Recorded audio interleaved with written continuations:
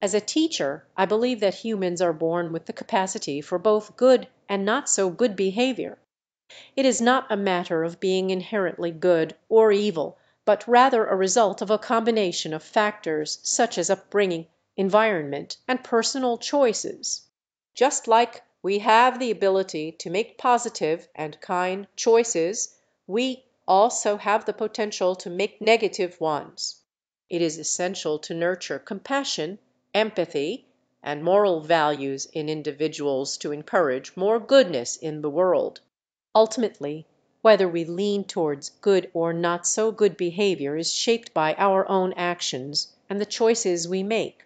Let's strive to be kind, understanding, and respectful towards one another. Prompt, stable diffusion illustrate a diverse group of people extending a helping hand to one another in a community setting.